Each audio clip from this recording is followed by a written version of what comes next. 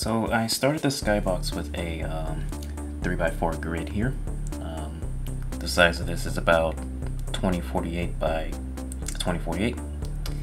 That's the size of each square in the grid.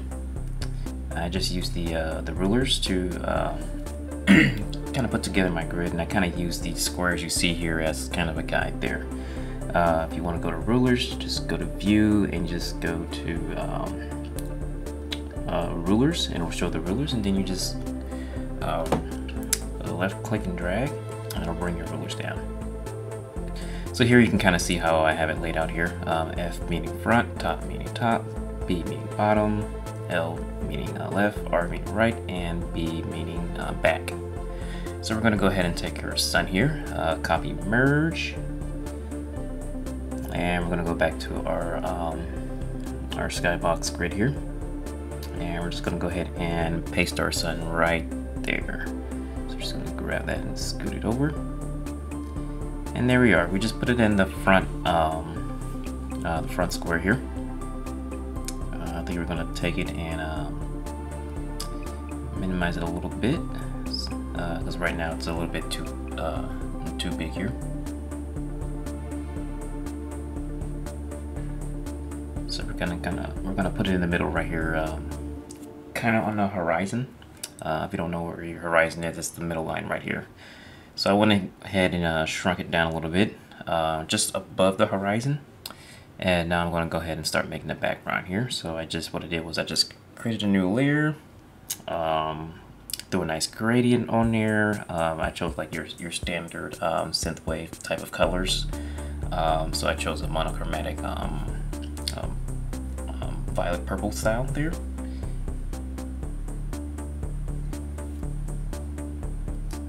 As you can see, I was just kind of playing around with the settings to see kind of to see how I wanted the colors to be. If I wanted it to pop out a little bit more, if I wanted a little bit more less contrast, but I kind of settled upon this right here. So this is kind of what I settled upon.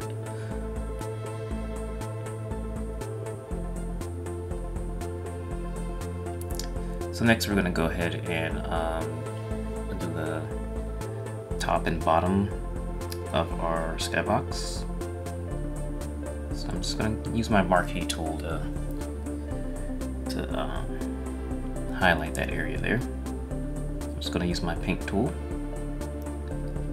and I'm going to use my eyedropper tool to grab the bottom color, and then I'm going to pretty much do what I did with the top there and just grab my marquee tool and then my paint tool and paint the bottom there. And there we go. Now we got our top and our bottom. Alright, let's try and put a nice starry background. You don't have to do that, but I decided to do it just for demonstration purposes. So I just went and grabbed a free background from pixelbay.com, which is a great place to get free photos that are royalty free. So I just went ahead and I'm just going to go ahead and just paste it in my scene here, and I'm going to use the layer blending to kind of blend it in to kind of make it look a little bit more seamless here. So I'm going to go ahead and resize it.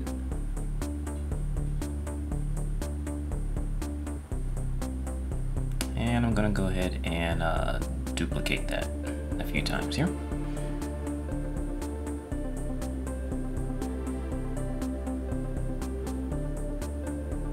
I'm going to look through my blending layers and kind of see what I want, and I think I'm going to go with the color dodge, which, as you can see here, you got a number of options to choose from. But in this case, we're going to go with the color dodge.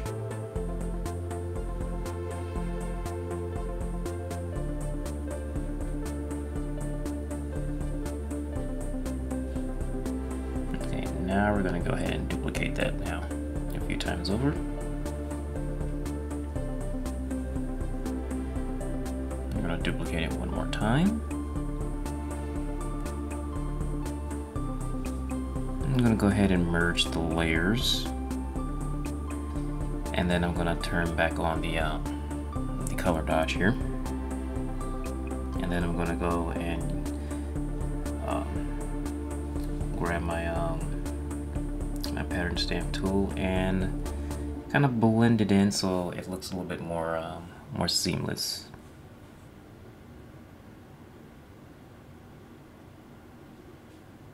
As you can see here, I'm kind of blending in so it looks a little bit more more seamless to get rid of that little line you see in the middle there.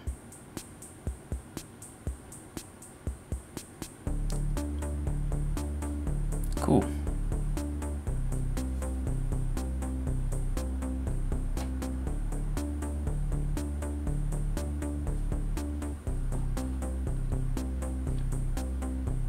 Alright, so I think this is looking pretty good. I think I'm satisfied.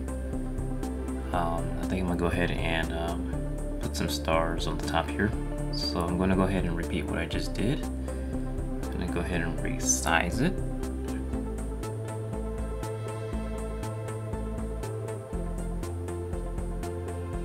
And I'm gonna create a clipping mask here.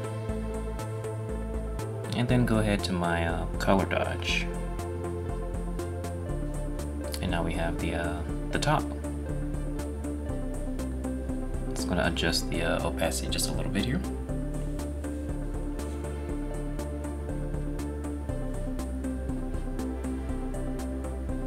Yeah, and I think that's looking pretty good.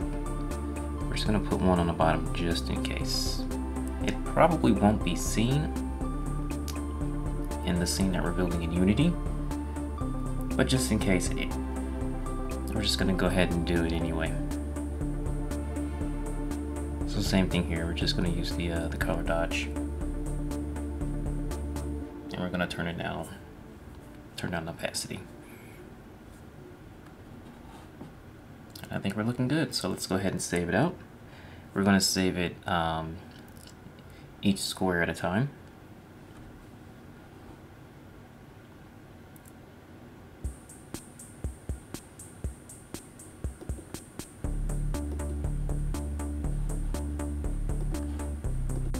You want to save each square one by one, as you can see here, and you're done.